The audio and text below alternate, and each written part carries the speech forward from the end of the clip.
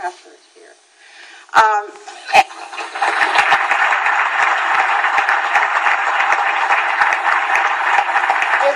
It's important that you understand where we're coming from. We believe in and actively support the United States strategic alliance with Israel. We support the right of Jews to live anywhere in the land of Israel.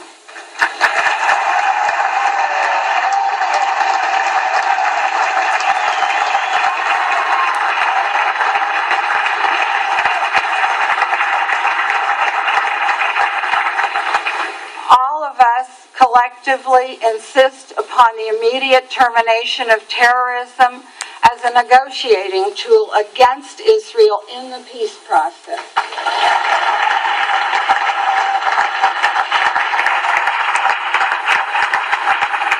We call for an end to the persecution and harassment of Christians and other minorities in the Middle East.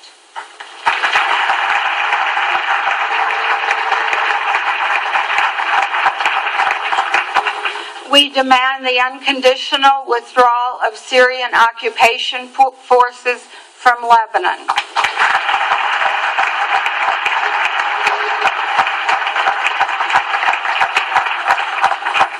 And as you well know from your address to the American people at the joint session of Congress, the American people wholeheartedly and without qualification stand with you on the issue of an undivided Jerusalem.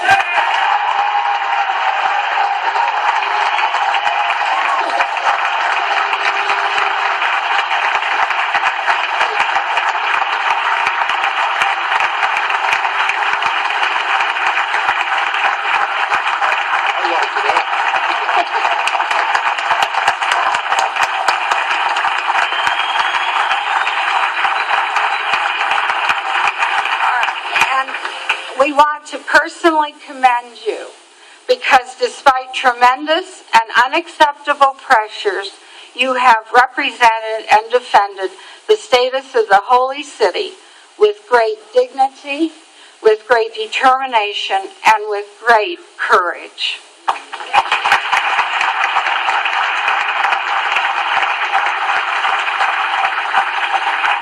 We just want you to know that this wonderful and enormous turnout this morning is the most eloquent testimony to the unwavering, unrelenting, and total support to you and to your government and to the people of Israel by Grassroots America.